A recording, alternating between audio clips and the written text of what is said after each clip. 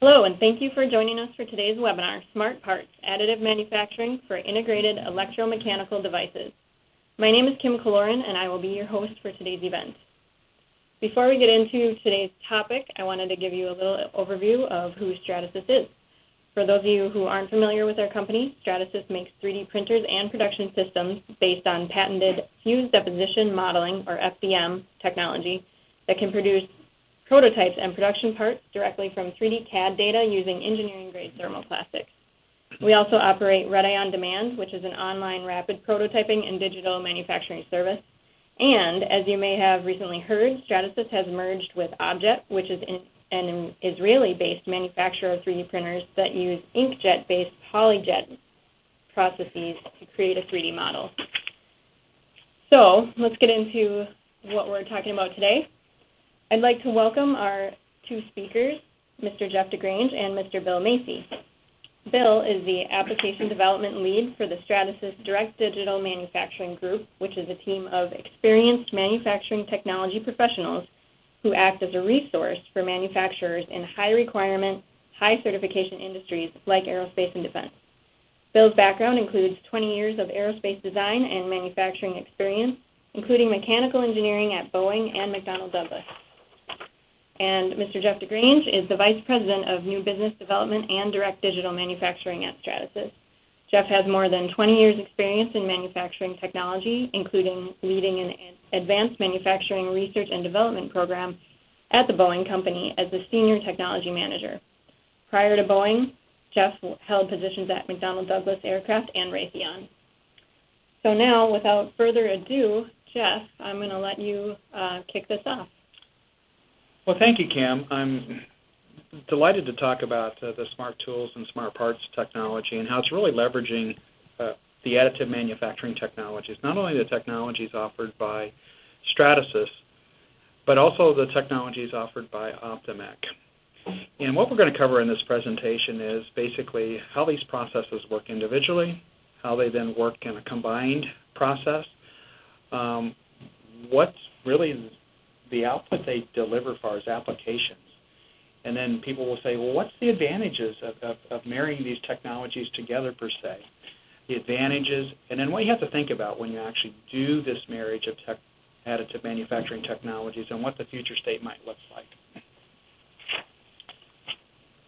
So when I start talking about marrying two additive manufacturing technologies together, in particular I'm talking about the fused deposition modeling, the FDM technology from Stratasys, which basically uses a series, there's a number of different types of engineering thermoplastics that we can extrude with the FDM process. The Optomech aerosol jet, AJ for short, is a way that they actually print circuits onto non-planar surfaces, and is typically a nanoparticle silver conductive material that gets printed onto a surface. So why do we do this? You know, we talked about fully printed hybrid structures. So for people out there, they want to know what a hybrid structure is.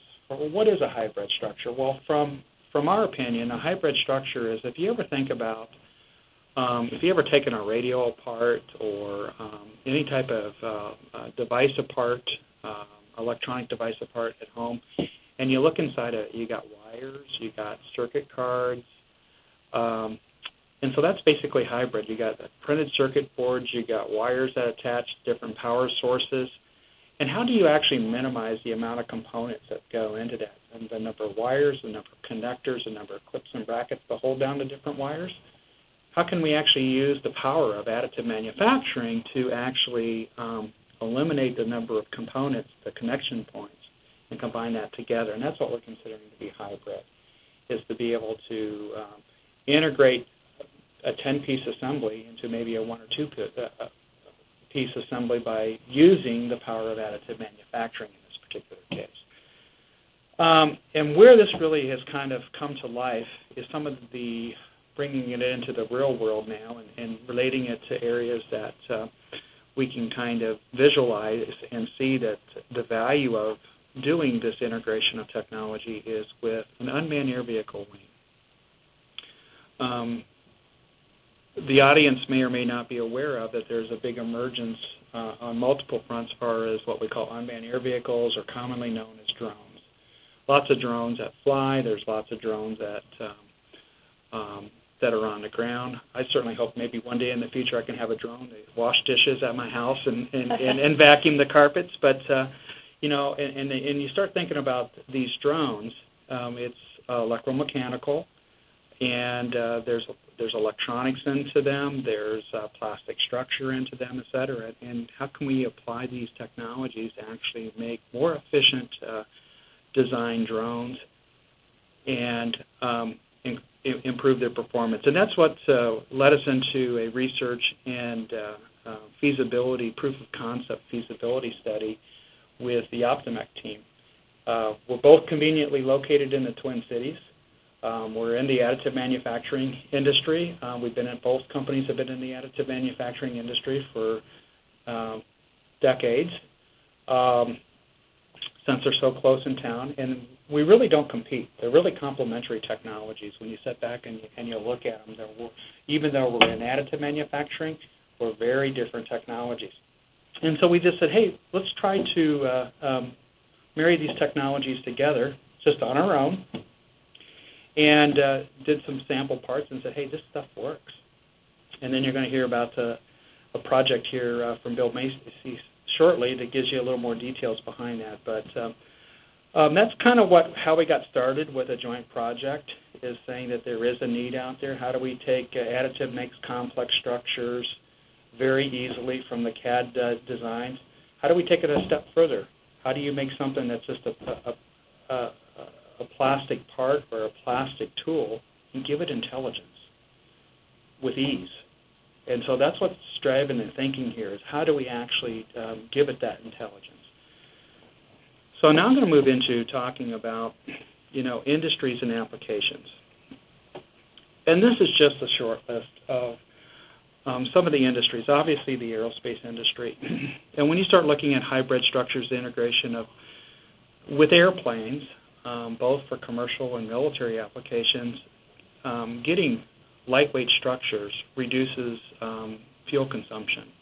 And that's a very positive thing. So if you can find ways to continue to remove weight from airplanes and improve fuel efficiency, the airlines will give you a big hug. And so that's a key area. And then we move on to automotive. We all pretty much own cars and drive and depend on our cars on a daily basis. Is automotive. Now, where could this go in automotive? For those of us who might be engineers or just kind of have the knack of kind of taking things apart to see how things work. You ever taken a dashboard out of a car and see all the wires and connection points behind a dashboard? Or you ever put a radio in your own car and see all the wires and connection points that's behind your dash or console of a car or truck? Just think if we could actually reduce a lot of those wires, a lot of those connection points with having an integrated piece of structure.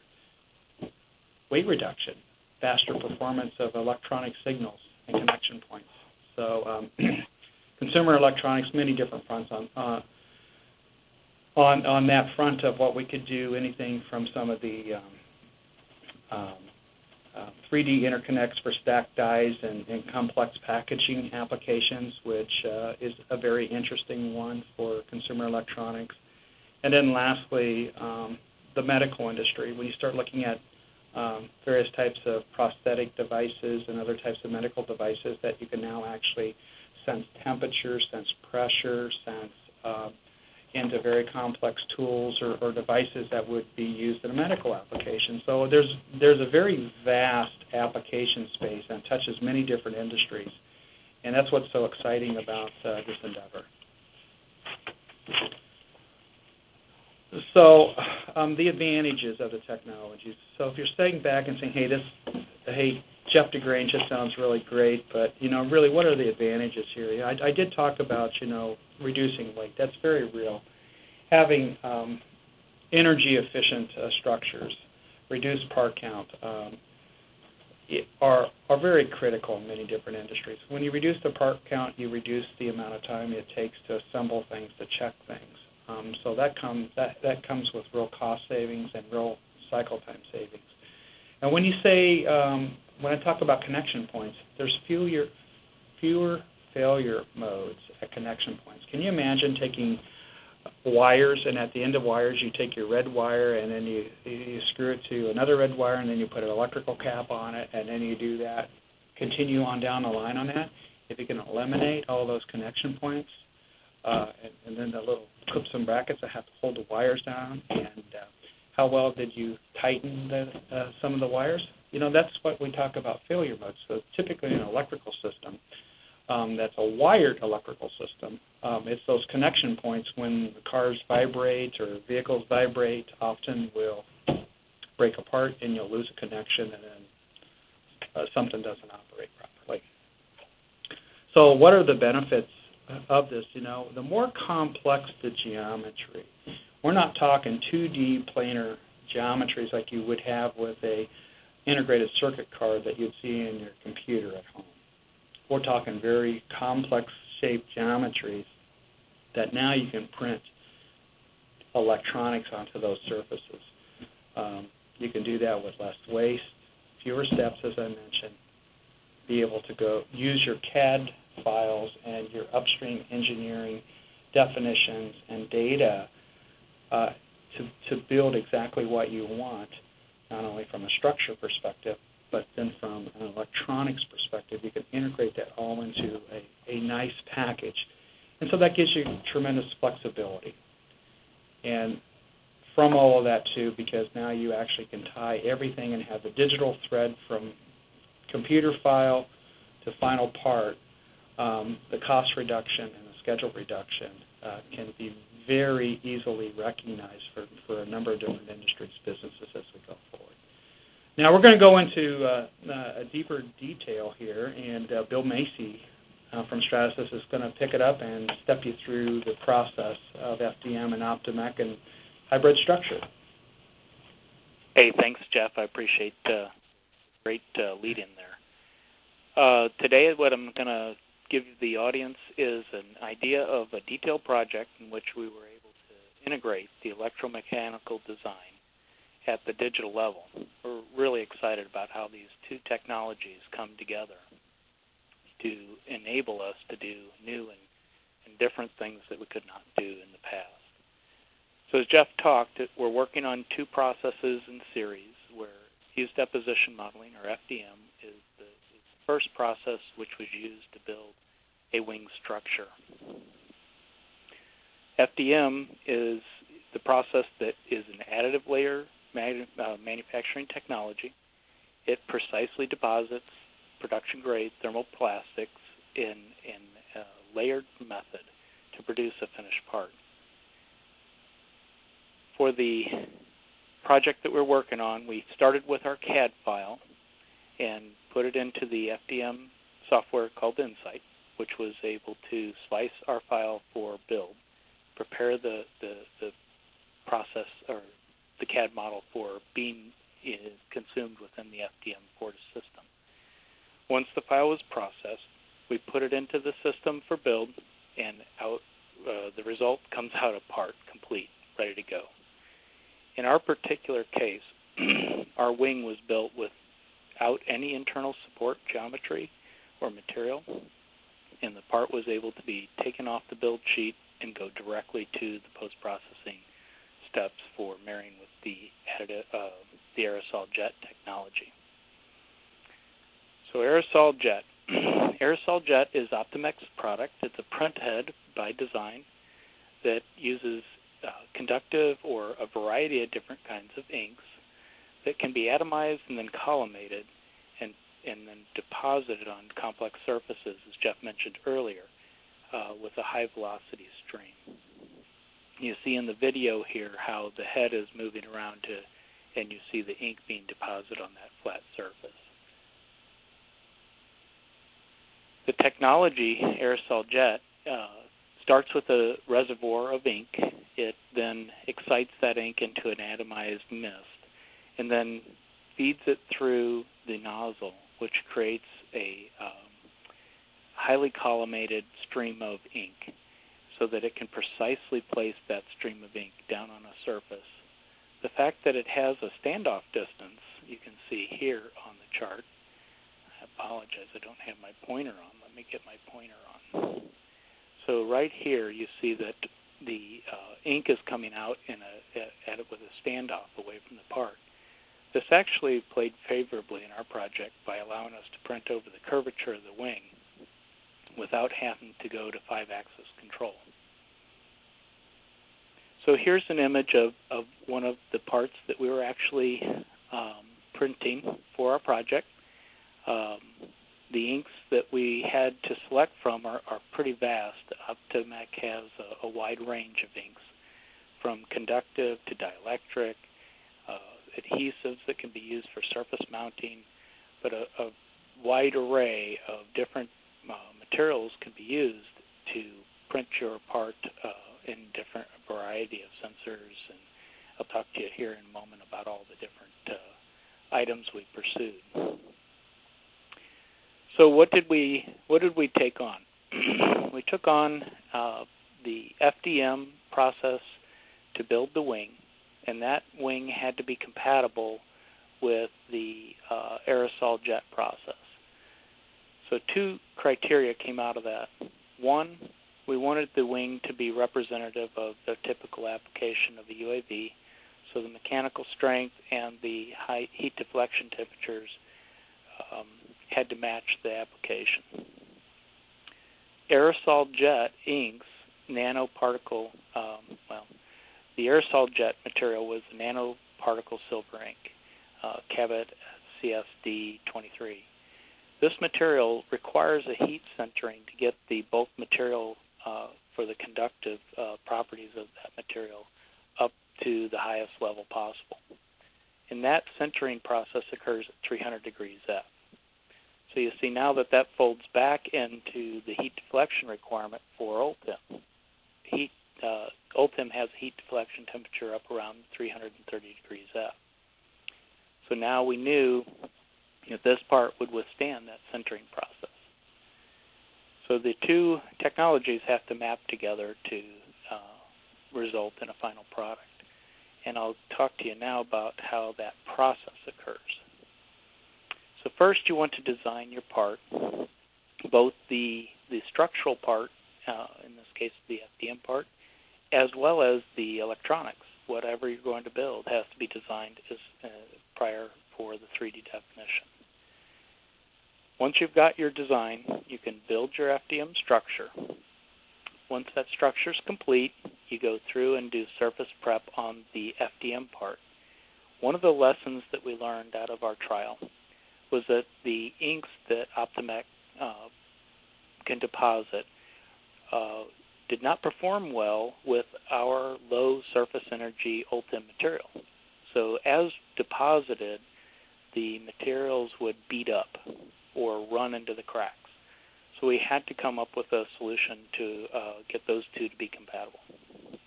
What we found was that a simple sanding or soda blast of the surface of the part roughed the surface up enough to provide the required surface energy to allow ink deposition to go extremely well.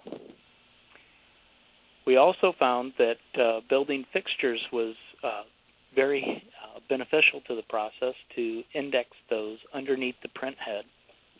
And we did that because there's several iterations of printing. I talk here about the surface prep of on the ULTIM side, on the Optimec side. The surface prep here, we applied a self-leveling compound of a dielectric ink that smoothed the surface as well as filled in some of our build ridges. With this deposition, we had to locate the wing at a precise location under the print head and then print that 3D pattern down on the part. Secondarily, we came back and printed the conductive ink. So having that fixture be able to load and unload parts for each of those processes allowed us to accurately position that under their print head for each step. Once the conductive patterns were printed, we went to the oven for centering. As I talked about, we had to center the ink to 300 degrees F to get it to fuse together, essentially, and increase its conductivity so that the parts reached a higher level of conductivity. Then finally, we went back into the fixture and put it back into underneath the print head and put a dielectric coating over the top. This protects the part and keeps the sensor from being exposed to the external elements. So we went completely from design through finished part with the two technologies and understood a variety of issues that we had to solve to get them to be 100% compatible. So what kind of electronics can you print, and what kind of things are of interest in this domain? Well, there's three basic categories: sensors, circuits, and electronic components. In the sensor side, think of resistive temperature detectors, heating elements, antennas as we used in this project, strain gauges, and even chemical sensors. So the ability to put a robot into an environment and sense what kind of chemicals, hazardous chemicals, might be in the area. Those are all possible with these kind of technologies and printing these circuits. Then from a circuit side, the power, signal, ground planes, RF strips all have slightly different requirements. A power circuit requires the highest level of conductivity possible. If you run a lot of current down a highly resistive circuit, you'll get essentially a heating element, and it would heat up, potentially burn or destroy itself in the process. So you have to be able to create a signal circuit that can run whatever device you're trying to power. On the signal side, it's almost the opposite. You're trying to get as little material down as possible to minimize weight, and just enough to be conductive enough to operate the signal. So your light goes on, your light goes off, just as minimal as possible. Ground planes, RF strips, have similar kind of requirements. The electrical components are like resistors and capacitors. Because you can print conductive and dielectric in series and then in layers, you are at you have the opportunity to print these kind of components. One of the things that we took great advantage of on this project was the surface mount connections. I'll talk in a moment about how we surface mounted an LED, and then with their system we're able to print up on top of that from our surface of our part right up onto the LED to power it. So there were no connectors, no wires at all in our assembly. All right, so down to the details of exactly what we did on this UAV. We teamed with Optimec. We also pulled in Aurora Flight Sciences because we wanted to get real live requirements. We wanted to understand what kind of performance measures would be required to meet in order for it to be a success. So for sensors, we picked two things. We picked a slot antenna that would project video signals. We had a camera connected to a video head, and then that driven across the antenna through Wi-Fi to a receiver, and then projected back on a monitor. And that antenna was demonstrated as functional. On the strain gauge, it's very typical of a wing of a UAV that they want some sort of active feedback on wing loading. So a strain gauge at the root end of the wing is very common. So we wanted to test how well the FDM process could print these very, very fine features, and then how accurate that strain gauge performed. For circuits, we did a power circuit, which ran a real motor that was typically used with UAVs and carried almost a watt of power down it. On the signal side, we used the LED as an indication that we could turn on and off a flashing LED, and that was driving the signal down a circuit. So what happened? What were the results that we came out with? So on the signal circuit, we printed those at 100 microns wide by 20 microns thick, and printed the traces right up onto the LED. And you can see right there that the LED is glowing and actually flashes as long as you drive power to it. So that was extremely successful. We're very happy with that. The power circuit, we printed at 1,000 microns by 60 microns, 1,000 wide by 60 thick. And we powered a 20-volt half-amp motor, which is 1 watt of power across that power circuit without any resistive heating and any kind of negative performance. So this is the power circuit here in the image, and I apologize for not pointing this out before, but that's the LED. So both of those worked real well. We did learn a lesson. Well, first I'll cover that these were all printed in less than 30 minutes. So although it's not a production rate, high volume type of number, it is for custom, one-off, low volume. This is an amazing capability to be able to print custom circuits on a 3D part in minutes. One of the things we did learn on the project, FDM thermoplastics, Ultim in particular, has a CTE value of 4 times 10 to the minus fifth. That's a fairly high CTE value in relation to metals, which is 10 to the minus 6 number. So an order of magnitude different.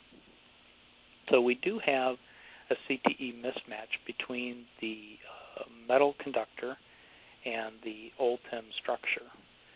So we use that dielectric material as a bridge between the two to minimize that the strains, that the localized strains that were being created for a high temperature delta, which was part of the sintering process. So under normal conditions, the CTE delta, the mismatch, is not terribly important. But under the Cure sinters process, you can literally crack your deposited circuits or sensors just in the sintering process alone. So that has to be identified and dealt with through your dielectric material, your printed material, and your FDM material. It's one of the lessons learned from our project. On the antenna side, as I mentioned before, the slot antenna produced video quality transmission over a Wi-Fi network. The interesting things that we learned out of this is that printing wide surface areas and then being able to manage a very narrow gap, those were critical elements of this antenna. So being able to manage those appropriately is very important. So we used a wide nozzle for the area and then a narrow nozzle to come in and print the very fine features. Got very, very good results. Now, what we didn't achieve was the strain gauge. These were being printed at 100 microns, very fine conductive traces, and you can see the magnified view here of each of these traces are the lines that were deposited. This is actually right here just a pad for terminations to the signal processor. So what we found is that these, because we didn't want to print on the dielectric, which might mask the strain in the wing, we were trying to print directly on the Ultim. And because we were attempting not to sand the surface completely smooth. We were trying to work with the as fabricated surface minus just the grip blasting. And we found that we couldn't get the traces to be consistently conductive without localized errors. So we'll have to find a different way to marry strain gauges to the surface, whether that's through a dielectric that doesn't mask the strain, but that's an ongoing effort that we need to work on. So in summary, what are the advantages of what we learned? Well, we've proven that we can marry the electromechanical design at a digital level. We've realized the flexibility that we obtain from design optimization and the ability to change that design as we learn more about what worked and what didn't. In addition, cost reductions from smaller bill of materials and fewer processes helped us to eliminate a lot of additional costs that could occur in these kind of products. Eliminating the tooling and the labor for assembly is another great advantage for both cost reduction, but also feeds into cycle time reductions. Your production development and manufacturing times are radically reduced with these kind of combined technologies. So just to give you a picture of the final product, this is a demonstrator that we created to take out to a variety of shows and just put in people's hands. The actual parts that we talked about before were actual functional large pieces, but we did reduce this down to a demonstrator. It's got a 13.5 wingspan, inch wingspan. If you see it at the shows, you'll know what you're seeing. It takes about 6 hours to build one of these in FDM and an hour to print it at the aerosol jet. It does have functioning motors, LEDs, and then the slot antenna and the integrated contacts are there so that you can see them, but we don't have anything hooked up to them to demonstrate those. So R&D for future activities. First, want to make sure everybody understands what considerations are important. Surface finish, the surface energy, knocking down or increasing the surface energy of the ultim parts to get the inks to deposit consistently. Make sure you consider CTE mismatch and how you're going to manage and handle that. If you're going to use a sintered ink, then you want to make sure your heat deflection temperatures and your materials match. In the future, we want to start looking at how are these technologies brought together. What are the design rules that we need to document and put together for users? What are the kind of interface requirements that we should be looking at and how to document those? And then performance expectations. What can you expect when you marry these two technologies? What are the performances you can expect for the variety of sensors and circuits and devices?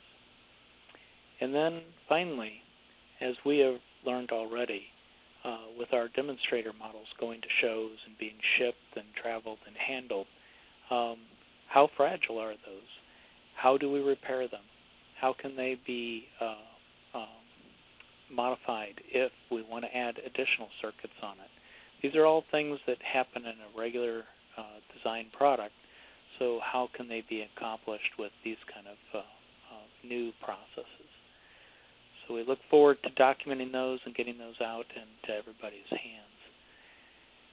And without further complication or discussion, I will hand this back to Jeff to give you the future vision. Well, the future is pretty exciting on where this technology goes as the technology readiness level continues to rise with all the details that Bill provided you on the material and process. And, you know, when you start thinking about all the technology integration, particularly for like robotic systems and sophisticated electromechanical systems, the potential of doing in-situ process control, having closed-loop feedback, to know is things too hot, things too cold, what are pressures. To be able to do that is pretty exciting as far as what the future holds. Then you say, okay, what applications does that go into? And we really think that because the additive manufacturing technology, particularly FDM, can actually mimic organic shapes very easily, that the ability to do various types of prosthetics that could maybe improve a person's life who's lost a limb from an accident or one of our veterans or something, of integrating, doing those organic shapes and integrating the the electronics into the circuitry to provide the motion control is pretty exciting, and it's not Star Trek-y. There's a number of activities going on in the States and worldwide on this front that now with these two key technologies, we could just accelerate those concepts to pilot, and then from pilot to production commercialization level to improve quality of life. So that's what we think is pretty exciting about what the future holds for us, and we think that we'll see incremental things come out in the next 2-3 years, and then 3 years and beyond. Boy, it's whatever you can dream, you could pretty much make. Wow. Thank you so much, Jeff and Bill. This is amazing. In a minute, I want to let everyone know we'll take any questions that you may have, and if you think of a question in the meantime, be sure to enter it in the Q&A panel. And I wanted to let you know that after the event, you can download a copy of the slides and the recording of this webinar at stratasys.com/webinar_smartparts. And if you want more information and have an actual application for this, want to talk with the experts, there's some contact information on the screen as well for Optimec and also for Stratasys. Okay, now on to the Q&A portion of our event. It looks like a few of the questions have started coming through. We'll try to get through most of these before our time runs out. There's one here from Todd. He is asking, and actually I'm going to direct the questions to Jeff first, and Jeff, if you want to throw them at Bill, go ahead. Sure. As we go here. So Todd is asking, does this work with all material combinations, as in all FDM materials and all aerosol jet materials? So our work to date has been primarily with the all-temp materials that runs on the Stratasys FDM machine. We have 10 other FDM materials from ABSs, polycarbonates, and versions of those materials that we feel very confidently the aerosol jet technologies would work fine with. So that's the answer there. Now, beyond FDM materials, Bill talked about surface preparation, surface energy. There are a number of other materials and substrates out there from other types of processes that this would also work very well with. But we're confident that aerosol jet works with a number of different materials, and it works well with the FDM. Okay, thank you. Here's another one. Shane is wondering if the two technologies are integrated, are you able to embed electronics built within the FDM walls? I'm going to defer this one to Bill, since he's a little closer to the technology than I am, and get his perspective on that future state. Thanks, Jeff. If the parts were, if the two technologies were actually integrated, which to date in the current state they're sequential, not integrated. We do suspect that this will be a good integration to be able to print like the LED we printed up over the surface of that LED to make the connections. That would be a very similar application. How we would trace up over layers our Z-axis layers in these builds. So we do see that not only embedded but as well transitioning the Z height are possible in the future if and when these two technologies are integrated. Great. Thanks, Bill. Here's another question. This one's from Janice. She wants to know how big you can go with each technology. Well, with the FDM, our largest machine out there is what we call our Fortis 900 MC, which does basically a 3-foot by 3-foot part as far as individual build. Now, you can piece these together, take a 3-foot section, add to another 3-foot section to do a 6-foot section, and et cetera, to make bigger parts. But and then the actual build volume or build size on the aerosol jet is a 470 millimeter by 370 millimeter XY build. But you basically could have the ability to take a 6-foot part from an FDM machine that's been assembled and be able to kind of have an infinite build from side to side and feed it through the aerosol jet system to do various sizes from small. The examples Bill gave were wings approximately 14 inches in overall length to parts that could be potentially 14 feet in length and just fed from the left side and coming out on the right side. Great. I think we have time for about one more question. Here's one from William.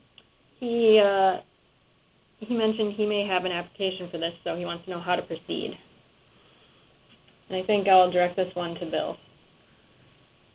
So if somebody has a project that they're interested in getting going, either go through the address or the contact information that Kim provided earlier, or give us a call at Stratasys or Optimec, and we'll kind of understand what your requirements are, understand where you're going, help you down through the design process, and then see if we have a closed solution that will help you solve your problem.